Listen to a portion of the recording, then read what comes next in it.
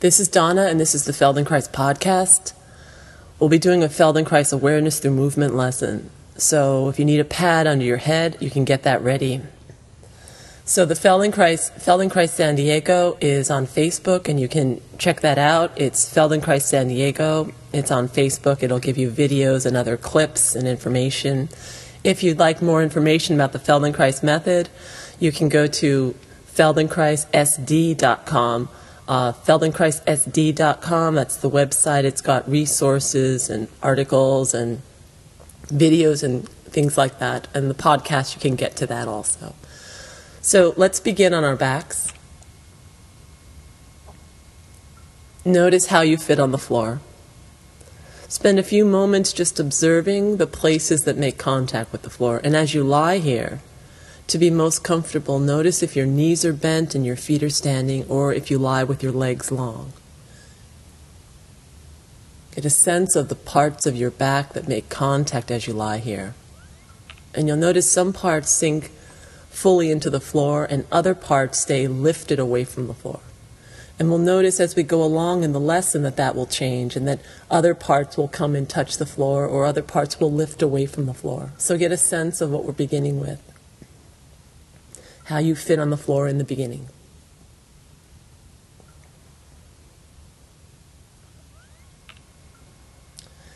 And please reach your right arm toward the ceiling. And with the elbow straight, reach the right arm a few times. Determine the weight of the arm and how well the arm can reach forward. So with simple, easy movements, just extend the arm forward toward the ceiling a few times, keeping the elbow straight. And you'll notice each time you reach the arm forward that the shoulder lifts. And reach the arm the amount that's comfortable without any strain or any stretching.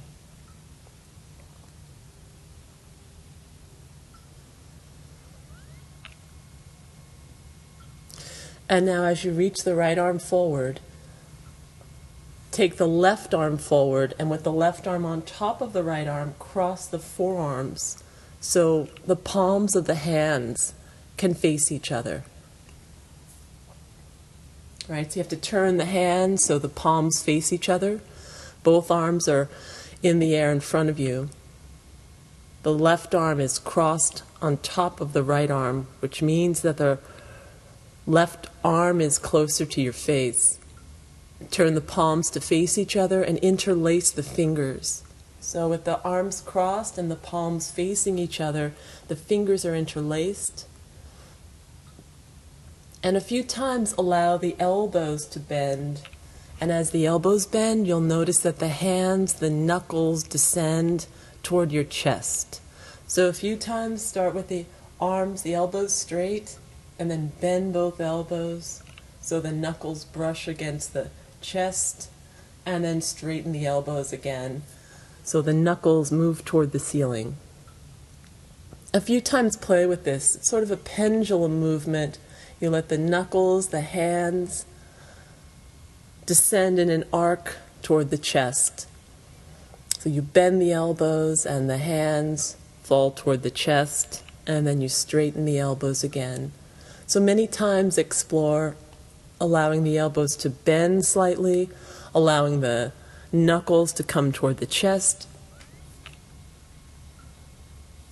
And as you do this, keep the interlacing of the fingers very easy so that it's not a hard grip. See if the interlacing of the fingers can stay soft and the fingers can all stay comfortable.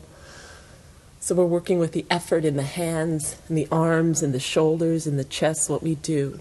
So at every moment, see about making this easier and more comfortable. And then with the knuckles resting on your chest, go ahead and slide the hands. So the hands slide toward the right shoulder, toward the right, kind of into the armpit. And then they slide across toward the left armpit. So slide the hands, they're interlaced. The knuckles are against the chest, so just slide them toward the right, toward the left. And just listen to the movement that creates in the forearms and the hands and the wrists. At every moment, seeing if the hands can soften, if the fingers can soften, if this can be easier, softer, more comfortable.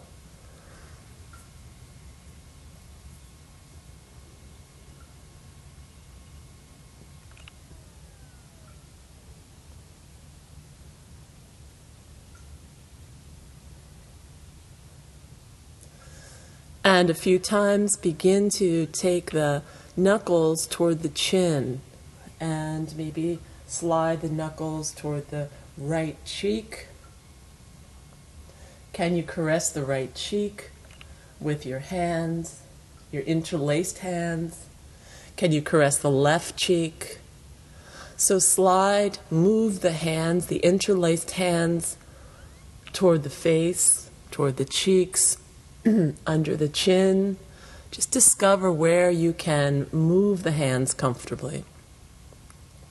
Where can you take the hands around the mouth, right? This requires beginning to take the hands through that gap, right? Once again, bring the arms toward the ceiling so the elbows are straight. Bend the elbows, feel the knuckles come down toward the chest. And then if you continue taking the arms through that gap, you'll notice that the elbows move toward each other. The elbows come toward each other. And if the elbows move toward each other, you'll be able to bring the knuckles, that two interlaced hands, toward the face, toward the chin, toward the cheeks, and just explore this area. Right? Maybe you can explore around the face, above the head, whatever you can do with the fingers soft and comfortable. Make circles around the mouth or around the face or around the head, around the chin. See where you can take the hand. So you're taking the arms through that gap to the other side. And maybe as you bring the elbows toward each other, you can start to straighten the elbows in this direction. So the arms, the forearms are crossed, the fingers are interlaced, and you begin to straighten the arms here. And then again, bend the elbows, take the hands through the gap, and straighten the arms the other way. So the elbows are straight and the arms are facing the ceiling. So play with that. Bend the elbows, take the arms through the gap and bring them out again. And just notice what that's like.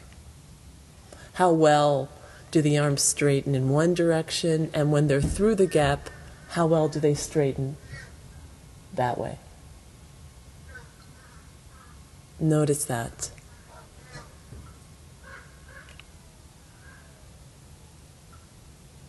And take a rest. Rest on your back. Pause, take a break, do nothing.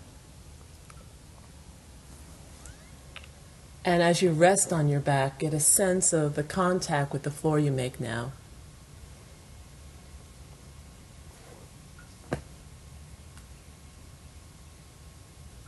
Get a sense if there are parts of your back touching the floor differently as you lie like this. What do you sense in the two arms, in the two shoulders? What do you observe about the parts of your back that make contact, or your breathing, or something in your face?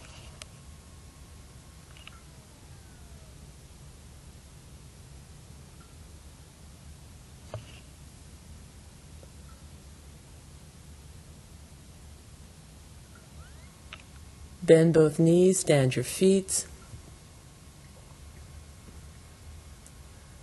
This time take your left arm in front of you. So take the left arm toward the ceiling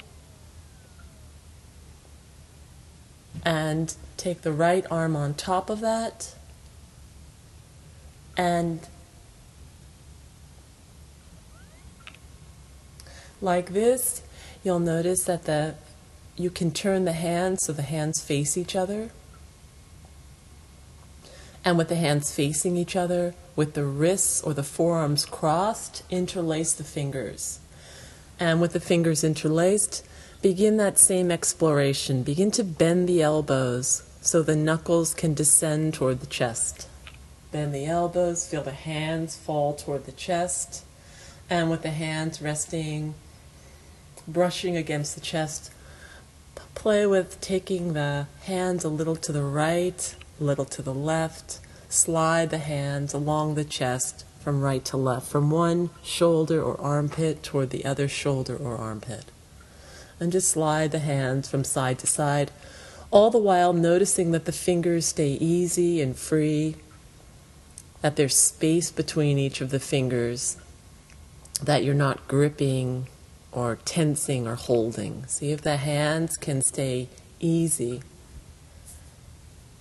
You'll notice that the forearms have to, the two bones in each of your forearms, feel how they have to sort of turn and rotate around. Feel what the wrists have to do. It demands a lot of the arms and the hands.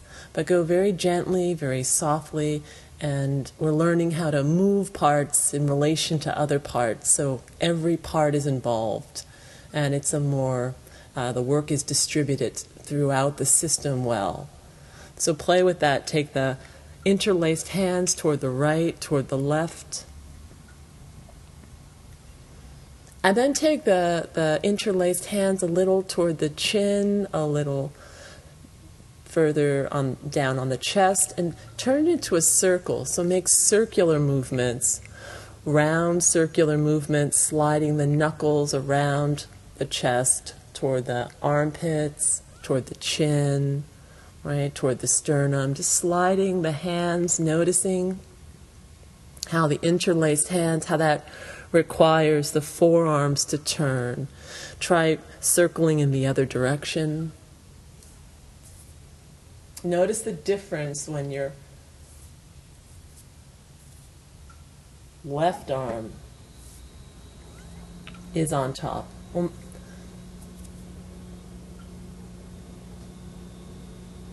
And then take the arms, straighten the arms so the elbows are straight again. And then once again, bend the elbows, let the hands descend toward the chest. Begin to bring the elbows toward each other, and maybe you can take the hands through that gap, maybe more toward your face. Maybe you can slide the hands toward the cheeks, around the nose, around the mouth. Just discover where can you take the hands, the interlaced fingers.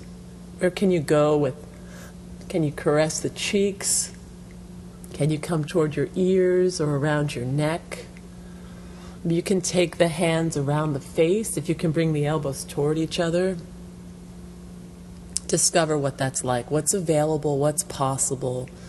Just playfully move the hands in different areas, sliding, moving. And then take the knuckles through that gap again, back through the other way, so that the interlaced hands can come through the gap and the elbows can straighten and the arms are long again. And then bend the elbows, take the arms through the gap and maybe out the other side and see how well do the elbows straighten in this direction.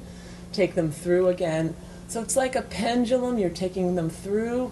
As you take them through the gap, the elbows come toward each other, and then the arms begin to straighten.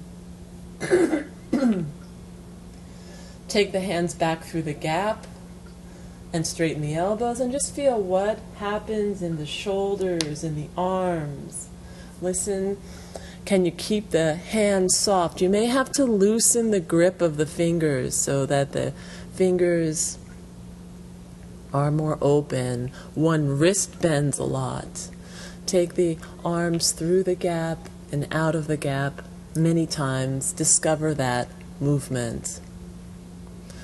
And then take a rest. Leave it alone.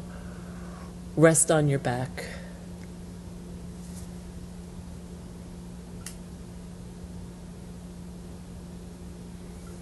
And as you rest on your back, get a sense of how you make contact as you lie here.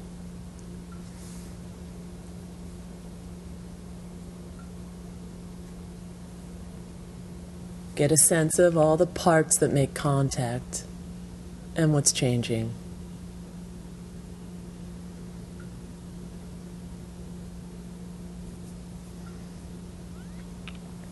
Please take your right arm toward the ceiling.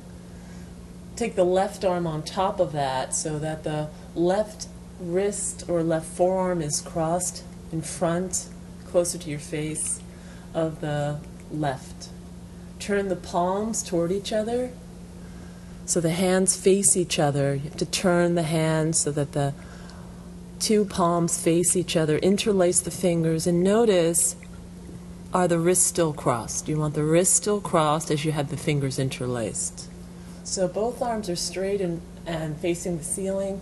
Like this, go ahead and just take both arms, keeping the elbows straight. Take the arms to the right, take the arms to the left. And just notice, just listen. See how well do the arms go to the right? How well do the arms go to the left? Play with that. You'll notice one direction is easier compared to the other. And you're only exploring the ease of the movement. It's not a stretch, it's not forcing, it's not seeing how far you can go. We're looking for how do you keep the quality where you're breathing evenly and steadily, where your breath is not interrupted, and where your fingers are not gripping or holding, where the fingers are soft and easy, and you can just take the arms right and left simply and comfortably. So explore that many times. And see, it might be that you go further in one direction and less far in the other direction. Get a sense of what that's like.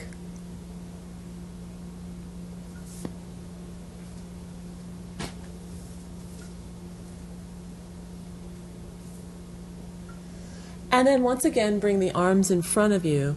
This time the two hands are facing each other, the fingers are interlaced. Undo the hands and reinterlace your fingers non-habitually. That means that the other index finger is on top. So see if you can determine which index finger you start with on top, and then switch it so the other index finger is on top. And the interlacing, when you lace the fingers non-habitually, it'll feel a little unusual, a little different. That's when you know you have it and you're doing it. And switch the thumbs, put the other thumb on top.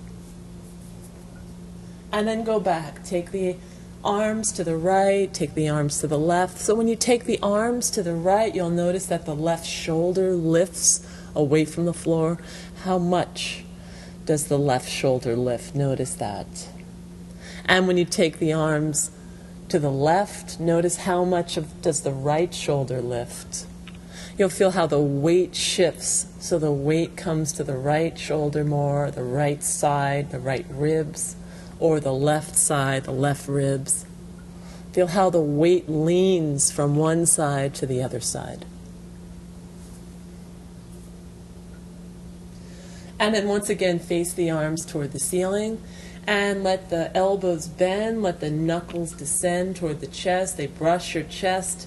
Bring the elbows toward each other and begin to take the arms through the gap and come back again.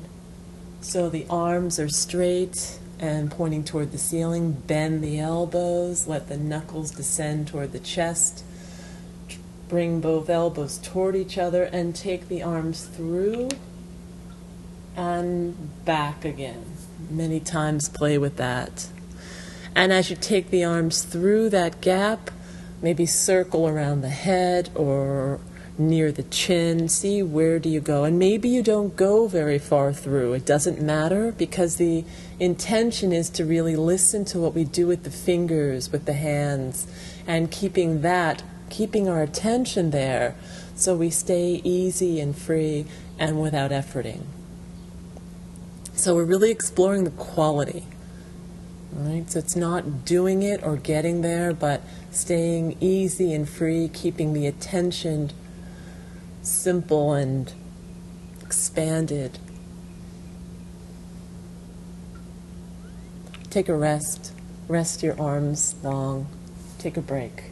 And notice how you lie on the floor now.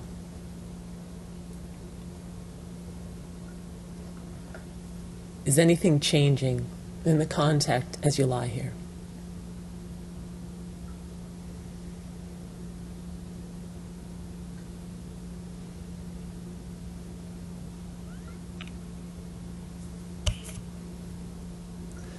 Please take the right arm toward the ceiling, cross the left forearm on top of that, interlace the fingers so the palms face each other and the fingers are interlaced and the wrists are still crossed. Go ahead and bend the elbows, bring the knuckles toward the chest, let the knuckles brush against the chest, and make circles here. Move the knuckles toward one toward one shoulder, toward the other shoulder.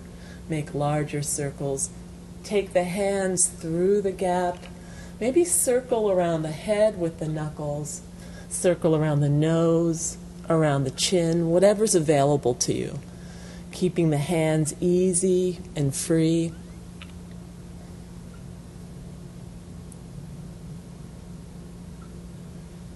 Now take the hands toward the right shoulder, toward the left shoulder.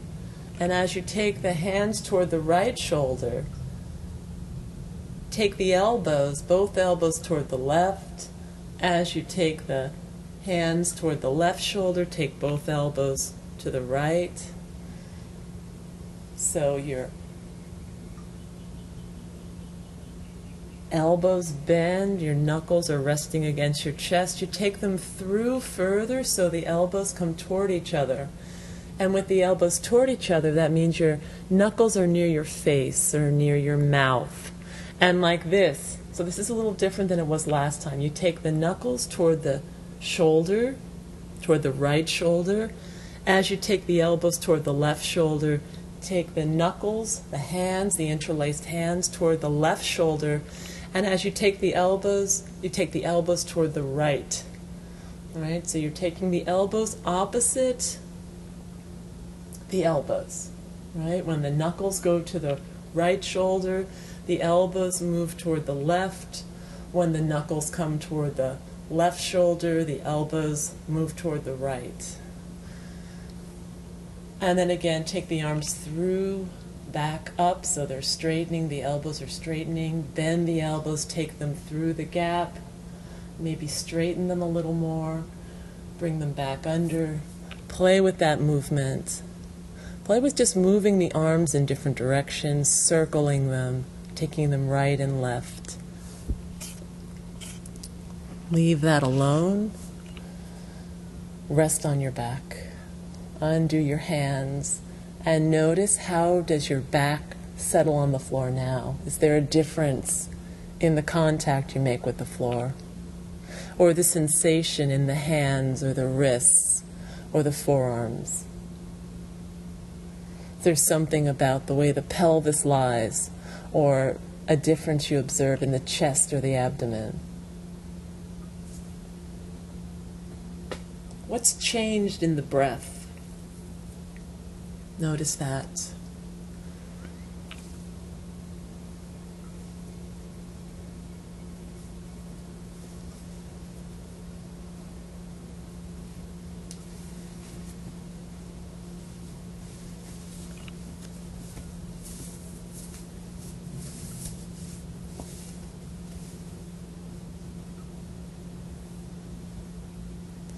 Bend both knees, stand your feet. Please take the left arm in front of you, so the left arm faces the ceiling. Cross the right arm on top of that, so that the two turn the palms, turn the hands, so the palms face each other, interlace the fingers. And like this, bend the elbows, take the knuckles toward the chest, bring them out again. Let's do it let's interlace the fingers non-habitually. So start with the elbows straight. The fingers are interlaced. Take the fingers over one notch. So it's like musical chairs. You just take everything over one notch, put the other thumb on top, and notice that the fingers are interlaced non-habitually. It's not the usual way you do it. Like this, with the non-habitual interlacing of the hands, go ahead now, bend the elbows, bring the knuckles toward the chest. Notice where you can bring the hands. All right, take them maybe through the gap. Notice what that's like.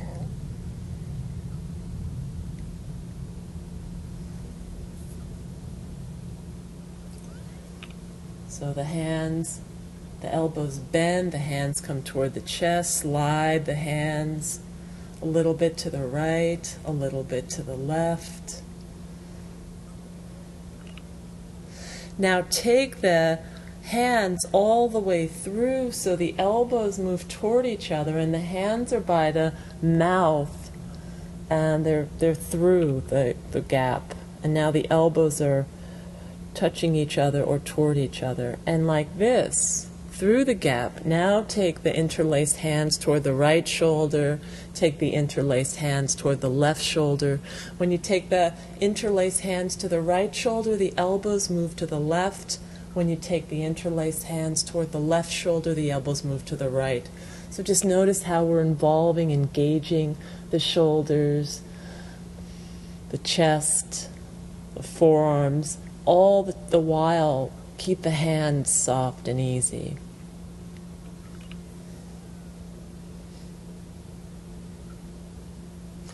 And maybe explore circling the interlaced hands around the head, around the face, all right, sliding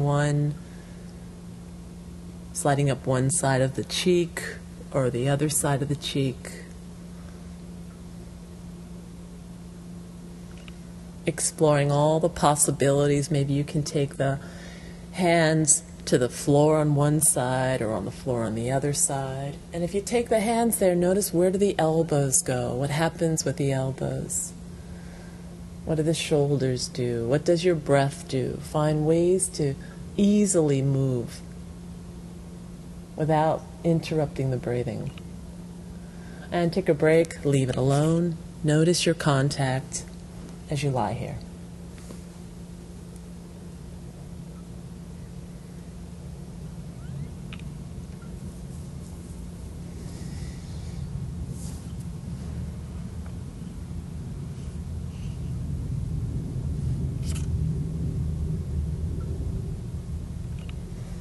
And resting on your back, bend both knees, stand your feet, take your right arm toward the ceiling, and just reach the arm toward the ceiling and notice, does the shoulder lift more easily? Is the arm lighter? Is there a difference in your ability to reach the right arm, to extend it forward? Do the same thing with the left arm. Extend the left arm forward a few times so the elbow's straight, and just see the ability of the left arm to reach, the movement in the shoulder. Rest the arms on the floor and just turn the head a little right and left. Is there a difference in the ability of the head to turn? Notice that as well.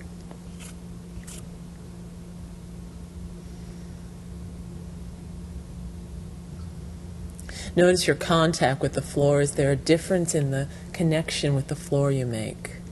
Is there some change in the sensation in the chest or the abdomen, the breathing? When you're ready, please roll to your side, bring yourself to standing, and notice how you stand, how you move. Is there some difference you observe in yourself? Thank you very much.